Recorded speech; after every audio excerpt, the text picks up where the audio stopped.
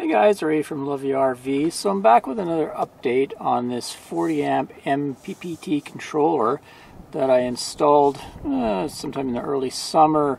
It's from BougeRV. They're the ones that sent it out for me to test.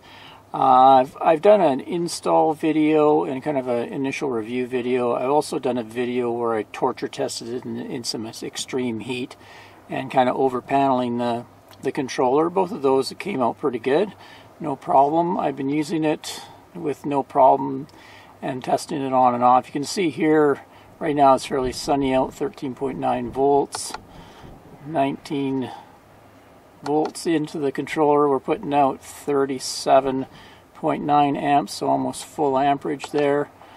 The battery says 100%, but it's not. It's because it's in lithium mode. I have lithium batteries, and I think this thing's just set up to look at lead acid voltages. It can't deal with lithium as far as that goes. So anyway, this controller, I've kind of looked around online, and it looks like it's probably made by a company called SRNE, because the exact same coloring and everything, all the inputs and even the manual is exactly the same. So I've also even seen some of the Renogys kind of seem to be similar, because I was looking around and I saw there was a COM port here. That's what this plug-in display is. There's a little COM port right there. You can see there's a white plug with 4 pins. So I noticed that there was a available option, BT2, which stands for Bluetooth module, and it had the same COM port. So I decided to pick this up for me and see if it would work. So I got it off of a website called AliExpress. It was only about, I think it was about $24 total Canadian, even including the shipping. So I thought it'd be interesting to buy one and just test it out and see if it works with this controller. I'll just plug it into the same COM port as this. And then there's an app to download on the phone so that you can look at your smartphone and see all the stats coming out of the controller. You can also more easily set up your user settings if you decide not to use one of the preset modes. Like it has AGM and lead acid and gel, and also right now it's in a lithium setting. So if you want to go into user settings, it gives you a lot more fine control on your charge settings. So let me just plug this in, and then we'll go in and hook up the smartphone and give you a look at what it looks like on the smartphone. There you go. You can see I've just plugged it into the exact same port. I have seen other models that use more of like a LAN or telephone type connector, an Ethernet connector, but this one uses one of these 4-pin affairs. Okay, so this is the owner's manual I got with it, and you can see I have the BT2. There's also a BT1, and it looks like it goes with 2 different controllers. The one that has the display screen and is much larger has the BT1 Bluetooth dongle, and it uses, instead of the connection I have, it uses a RS, looks like 232, which is more like the telephone jack. And then this size of controller that I have uses the BT2, which uses that 4-pin plug, just so people know. So I had the BT2. You don't want to order the wrong one.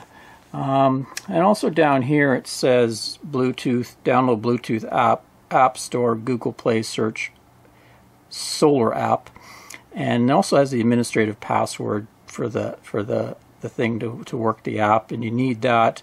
Because if you want to change any settings or anything, it asks you for the administrator password, and you have to put that default one in, and after that you can change it to whatever you like. So pretty simple instructions. Just plug it in, download that app, and go to town. So let's go show you the app. Oops, crashing everything here.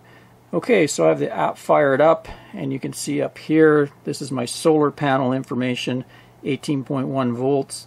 The current right now is 13.37 amps and 245 watts. So cloud has gone over, that's why it's lowered the amps quite a bit. Down here we can see the battery. It shows 13.5 volts as a charging volts, and the current is 16.6 amps of charging current going in. Temperature, that's really the temperature of the controller, I believe. That's what's going on there.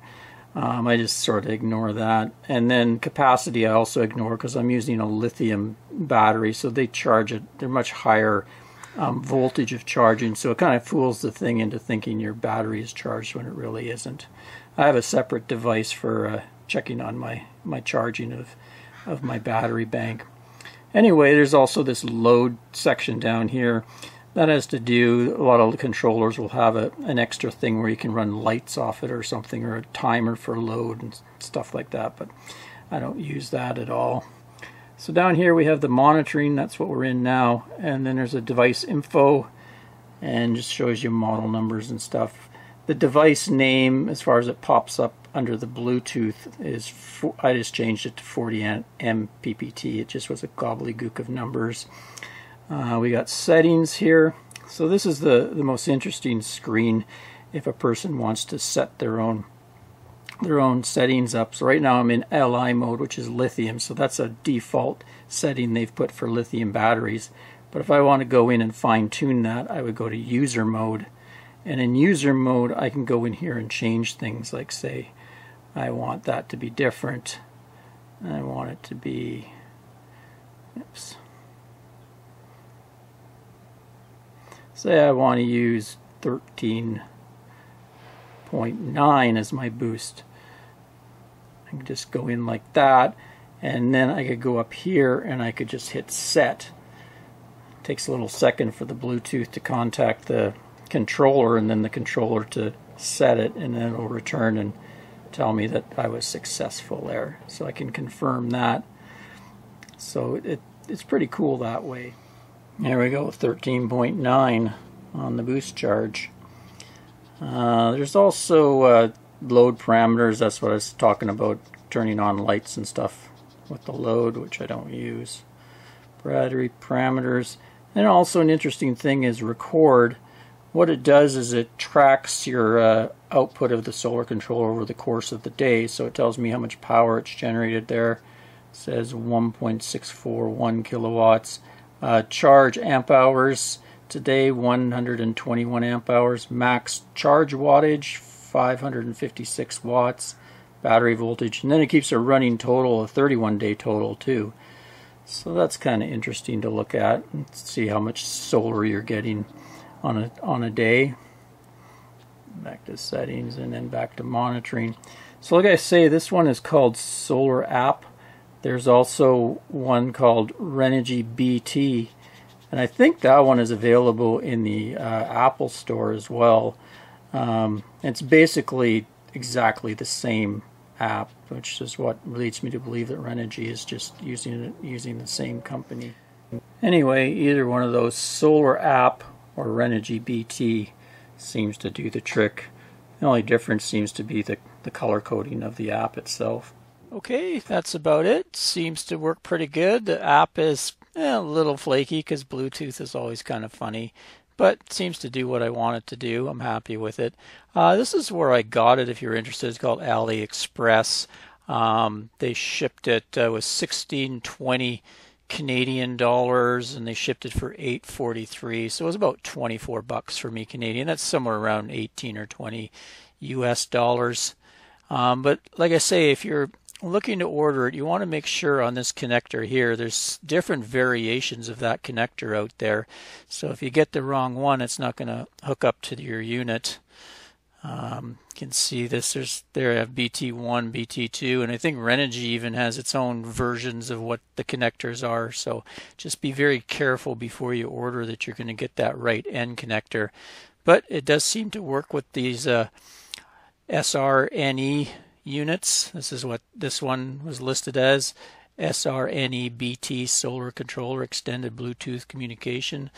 And also I'll give you a link back to my original post here testing out a cheap 40 amp charge controller from BougeRV. And like I say, I'm not saying this is the best controller out there. You should really want this one. It's just kind of an option for someone looking to build a system a little cheaper than other alternatives. Like, you know, you get something like this in, say, the Victron controllers, which are great controllers, very high quality, but sometimes you're going to pay 2 or 3 times as much money for sort of the same capability.